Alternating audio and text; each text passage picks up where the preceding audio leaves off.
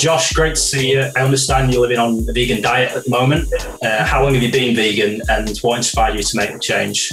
I've been vegan probably about a year and a half. I was vegetarian at first. A lot of people at Bristol City would like sort of fluctuate between like trying vegan meals, be vegan for a bit. Scott Goulburn, when he was at Bristol City, he was fully like plant-based. I remember looking at his plate and thinking, I don't know how he's eating that. Like, it just looks just like the taste. It doesn't look right. And I think I tried it probably for about a week. A while after that, I was just watching, it was on Netflix, What the Health it was at first. So I was like, oh, do you know what, I'll try it, see how we get on with that, which was quite difficult.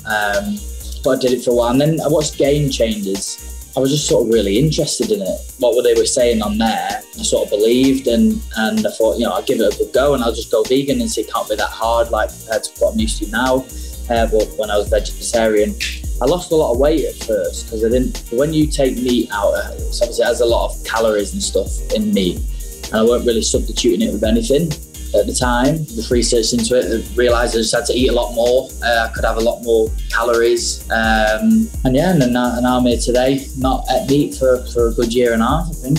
Some of the world's top players have adopted a plant-based diet, like Messi, Aguero, Alex Morgan. We all know that diet is a huge factor for any athlete. What are the main benefits that you've felt from it? I think the main thing that stood out to me was the recovery times in between games, muscle soreness after games. I was feeling more fresh going into games. It's weird because like when I'd eat a meal and I used to feel tired after eating meat, like what I eat now, like I don't feel tired, I don't feel heavy. In the Championship at the time, it was, you play Saturday, Tuesday quite a lot. So I thought that would help with that. And this year's been quite relentless as well at times. And I've recovered really well and, really quick to game. So for me, I feel a lot of benefits from it in what I need. Seeing at the times, like a few of my stats went up as well. So I feel like it's helped me a lot. Are there any teammates of yours at the moment who are also vegan? No, I don't think so. Jay Rodriguez is pescatarian, so he'll have his fish and whatnot. But he'll have like vegan meals here and there. It's surprisingly like a lot of things you can have if you can be vegan. It doesn't really like change how it tastes really. Like I think I've even with a few of my mates, like they've tried some certain things and a few lads at football haven't. Oh yeah, it's really nice. Don't really taste much of a difference. So I think it's getting a lot better. There's a lot of brands out there that do make good alternatives, and there's the important side of it. The nutrition is there. That can be a bit of a myth surrounding veganism, that you can't get enough protein, which I'm sure you can shed a light on with like what you eat.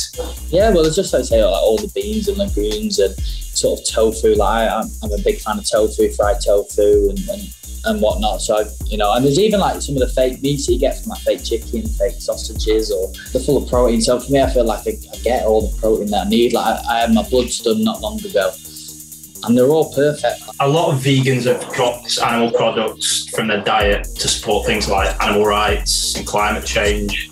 So does the ethical side of it ever come into play for you? It didn't at first. That wasn't the main thing for me. I mean, it kind of is now, like, obviously because I've read a little bit, I watched a few videos, and you sort of realise sort of like what happens to the animals before you get your meat, and it's not nice to perform at the highest level, like for me, and everything I need. Like, I don't need to eat animal products, so it's like, why should I? What advice would you offer to anyone who's thinking about a vegan diet, or could be slightly on the fence about moving from being a vegetarian to being vegan?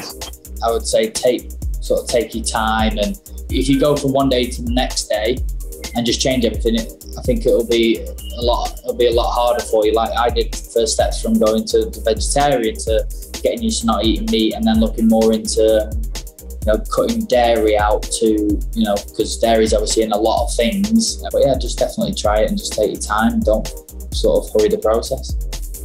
Brownhill looks to fancy it. Oh, a strike from Josh Brown.